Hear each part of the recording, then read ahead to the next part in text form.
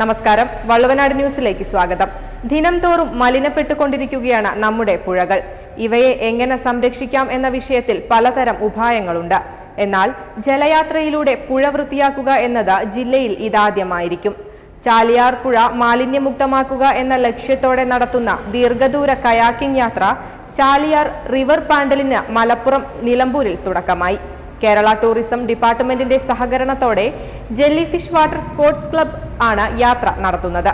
ചൊവ്വാഴ്ച ഉച്ചയോടെയാണ് നിലമ്പൂരിലെ മാനവേദൻ ഹയർ സെക്കൻഡറി സ്കൂൾ കടവിൽ നിന്ന് ജലയാത്ര തുടങ്ങിയത്. 64 കിലോമീറ്റർ നീണ്ടുനിൽക്കുന്ന യാത്ര 3 ദിവസം കൊണ്ടാണ് പൂർത്തിയാകുക.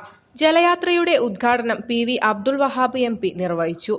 2018 ഗോൾഡൻ ഗ്ലോബ് മത്സരത്തിൽ പായ്വഞ്ചിയിൽ ലോകം ചുറ്റുന്നതിനിടയിൽ വഞ്ചി അപകടത്തിൽപ്പെട്ട നാവിക ഉദ്യോഗസ്ഥൻ കമാൻഡർ അഭിലാഷ് ടോമി യാത്രാ സംഘത്തിലുണ്ട്. അനുഭവ സമ്പത്തുള്ള പ്രമുഖ കയാക്കിംഗ് താരങ്ങളോടൊപ്പം തുടക്കക്കാരും ചാലിയാറിൽ തുഴയെറിയാൻ എത്തിയിട്ടുണ്ട്. ഇന്ത്യയിൽ നിന്നും വിദേശ രാജ്യങ്ങളിൽ നിന്നുമായി 100ഓളം പേരാണ് യാത്രയിലുള്ളത്. സംഘത്തിൽ 10 കുട്ടികളും 20 വനിതകളുമുണ്ട്. മലപ്പുറം കോട്ടയ്ക്കൽ സ്വദേശി നൈജൽ പൂവഞ്ചേരിയാണ് സംഘത്തിലെ ഏറ്റവും പ്രായം കുറഞ്ഞയാൾ.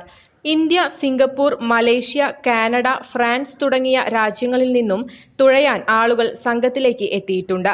രാവിലെ 6 മുതൽ വൈകിട്ട് 6 വരെയാണ് യാത്ര. ചാലിയാർ പുഴയിൽ അടിഞ്ഞ മാലിന്യം ശേഖരിക്കുകയും ഇത് റീസൈക്ലിംഗ് ചെയ്യുകയും ചെയ്യും.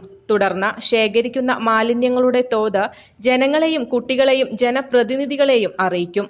3-ാം ദിവസമായ വ്യാഴാഴ്ച ജലയാത്ര കോഴിക്കോട് ചെറുവണ്ണൂരിൽ സമാപിക്കും. News desk, Valluvanad news.